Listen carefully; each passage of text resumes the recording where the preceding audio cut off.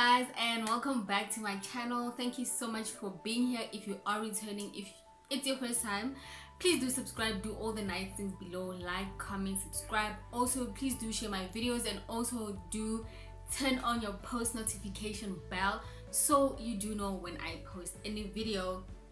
So we are continuing with the series, I guess. I don't like calling the series, I don't know why, but anyway, we'll continue with the series of wrongful convictions in South Africa, and today I will be focusing or speaking about Njabulo Ndlovu, and maybe some of you might know him. He was actually wrongfully accused and convicted of rape, and so yes, that's the story that I will be focusing on today. I hope you guys enjoy this video. And again, if you do have somebody who has been in the limelight, who you know, who has been wrongfully accused, please do mention their name in the comment section so that I can check them out. Yeah, let's get into the video. Okay, so Njabulo's story starts when he is 19 years old, and he is a second-year student at the University of KwaZulu-Natal. Back then, I think it was called the University of Wrongful, something like that. So anyway, he's doing his law degree, and he gets arrested for rape, for gang rape to be specific. And yeah, that's the beginning of the downward trajectory of his life, if I can put it that way. But anyway, he gets accused of gang raping a girl who was actually pregnant at the time, and she accuses 10 men of gang raping her while they were at a tavern. And out of the 10, 5 get accused, 3 get acquitted, and then 2 actually get convicted. So initially, in the beginning stages, Njabulo was actually arrested with 2 of his friends, but they were let go. He was happy for them, you know, because he knows they didn't do anything. But then he was also sad for himself, because now he's stuck in this predicament where he's being accused of rape. And he says that he knows this girl. Let's start with, he knows this girl. They are family friends. The fathers work together. They are neighbors. They just know, they are well acquainted with each other. So it's not like the girl is a stranger or anything. Fast forward, so this all happens in 2002, and in 2005, that's when Njabulo is imprisoned to life, and he is sent to Westville prison to serve out his life sentence. And yeah, he did try to appeal, but then obviously he was unsuccessful, because like I mentioned in the previous video, it requires a lot of money to appeal your case. All the legal fees, you know, getting the transcripts from the last trial, all those things, they require money. So anyway, fast forward to 2015. A friend of Njabulo's, who was an ex-classmate, so they used to be in uni together, I guess he hears about Njabulo's situation, and he decides he's gonna help Njabulo pro bono, which means he's gonna help him for free. So the case is taken to court again, and there were, according to the lawyer, the new lawyer, the friend, there were a lot of irregularities that happened in the initial trial. And so Njabulo was actually acquitted by a full bench in the Pietermaritzburg High Court, and they found that there were so many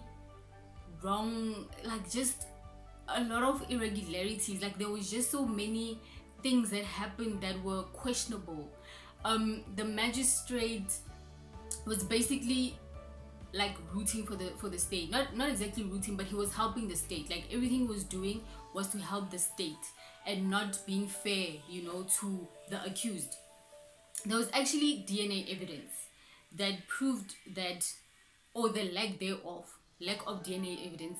And then it proved that Njabulo wasn't there. Njabulo wasn't at the scene. Njabulo, like, there's no DNA that links him to the crime. And that evidence wasn't presented to the lawyers in the initial case. That evidence was in the court and the prosecutor's possession, but it wasn't presented. So yeah, the magistrate was just doing snacks things, you know. So yeah, anyway, and that is what was worked towards the demise of Njabulo, because I feel like if the magistrate was fair and, you know, playing an open hand, things would have turned out different. I think this is where people will feel like, you know, people who work in the justice system, they rig the system, and then wrong people get arrested, and it's awful. It's really awful. But Njabulo did say in relation to this that he doesn't really fault the justice system. He just feels like the people who work within the justice systems are the one who like make the wrong decisions or make mistakes. I feel like he's very humble. He's very like mature about it all, because I don't think I'd have that outlook. But anyway, moving on. In 2018, Njabulo is released because of the lack of evidence. And if you remember, Njabulo was 19 when he went into prison. At this stage in 2018, he's 35 years old. My goodness, guys, that's like, that's a lot of years. And anyway, a lot of things happened while he was in prison. He apologized to his the person who accused him. He actually sent a letter to her, a letter of forgiveness, and he did this in the hopes of, I guess he wanted to do it, I guess, but then also it would work to his beneficial when he was going on parole.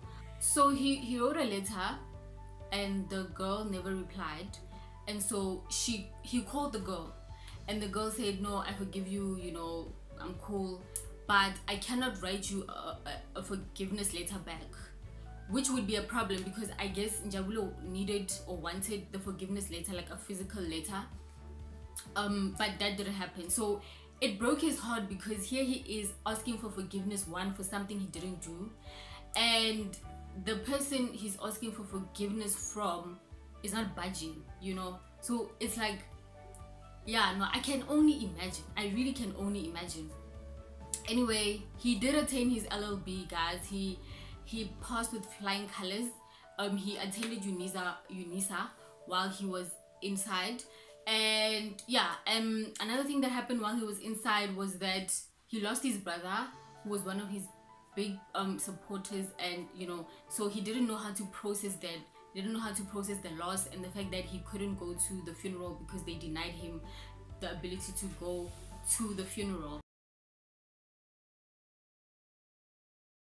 He kept out of trouble for the most part, you know. I guess there were pressures to join gangs, as you can imagine, but he says he never found it necessary to join a gang, or like he didn't see the benefit of him joining a gang, or like any of those funny things. But then nothing bad ever happened to him. Like he wasn't violated, he wasn't like beat up or anything. Like, so yeah, I guess, yeah, he tried to stay out of trouble as much as he did. And I think the other thing that he mentioned was that he was young, you know, he was 19, he was looking forward to finishing his LLB and, you know, getting into the profession. And you can only imagine also his family, they were heartbroken, you know, and he was heartbroken for them. The family had to use the dad's retrenchment money, and the mom was a cleaner, so they had to use all that money to pay for his legal fees and to send him to school while he was inside. So he got his LLB, and then he struggles to get a job because obviously he has a record. And that's the thing, I think, from my previous video, most people ask me, like, isn't, like, when you're wrongfully accused, aren't you supposed to, like, isn't your record supposed to be cleared and stuff like that? It is supposed to be cleared, but then obviously it might take longer in South Africa. I mean, hello.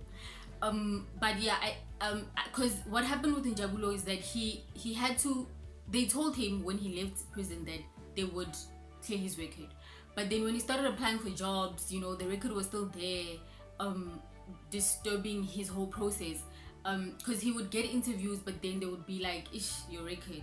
And especially when they see that it's for rape, you know, yeah, so the record automatically disqualifies him. And so he had to go again to, like, submit or to apply for his record to be expunged. So yeah, he had to go to the police station, I think, for that to happen. So he's really eager to start his career. He I don't know about now, but because this information is from a while back. So he feels also, I read that he feels like, you know, he's behind in life. All his friends are doing good, they have families, they have careers, and you know, there he is, and he's stuck, and he just feels like he has a lot of catching up to do in life. Okay, so with this one, I think one of the most asked question would be, now what must happen with the accuser, because she accused Njabulo. Njabulo spent 13 years of his life in prison for something he didn't do. What about the accuser? Like, should she be arrested for falsely accusing someone? You know, as much as we can focus on the accuser, I feel like the justice system also had a big hand in it, because if somebody accuses you, now you go to court. I feel like the court is the one who's supposed to, like, if the magistrate has done their job, if the courts had done their job, Njabulo wouldn't be in prison, because there was no evidence, right?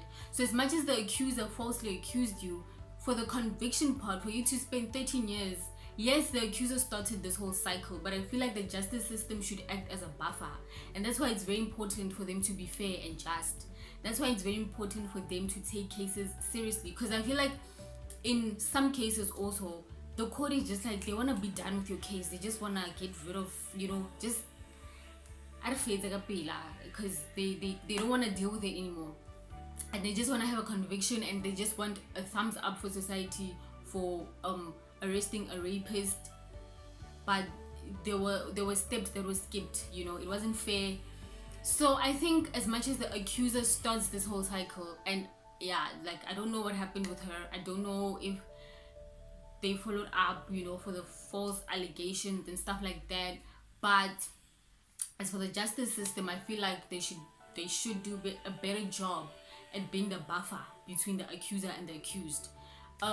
Yeah, so that is the story of Njabulo Ndlovu. In prison, he was actually called the unqualified lawyer until he got his degree. He got his degree in 2018, when he was, the same year he was released, and then later they had to call him the lawyer because he was now qualified. And yeah, so I hope he's doing good wherever he is. These stories are really sad, like, for you to lose 13 years of your life for something you didn't do, and you were looking forward to being such a productive member of society, you know. Yeah, it affects everyone, even the family, because now they had to spend all the money that they had other plans for. Now they have to spend it on legal fees and other things. So I hope you guys enjoyed this video. I hope you guys enjoyed yeah, this story. And I'll see you guys again next week. Like I said in the beginning of the video, if you do know somebody, comment their name below and I'll check out this story. Thank you for watching, and I'll see you next time.